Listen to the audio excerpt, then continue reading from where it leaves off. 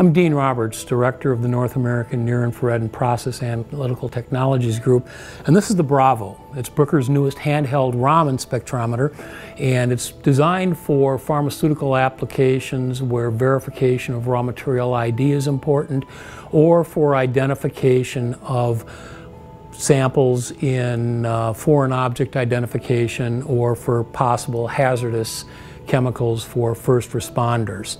The Bravo is unique in that it has an extended spectral range that encompasses everything from the far infrared up to the CH stretching region through the use of 2 lasers.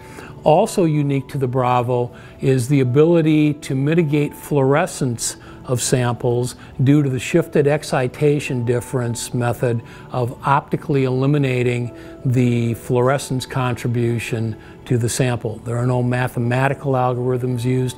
It's done by shifting the temperature of the excitation laser, which shifts the Raman peaks and not the fluorescence envelope, and then by subtracting the shifted from the unshifted case, the fluorescence falls out, reintegrating the peak, then produces the Raman spectrum.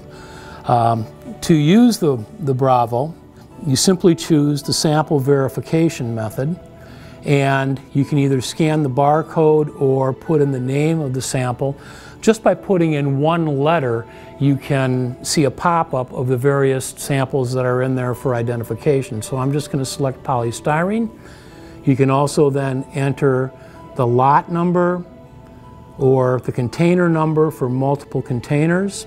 You then enable the laser, start the measurement, press to start, and it will count down the measurement, including the shifted excitation difference. And here you see that it's been accepted as polystyrene.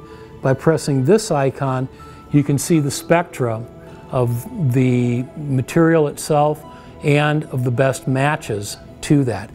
One of the features of the Bravo is that the spectral quality is nearly as good as the spectral quality from benchtop Raman systems costing 3 times the price. This allows you to verify the identity of a much broader range of organic and inorganic compounds than you could with other handheld Raman spectrometers.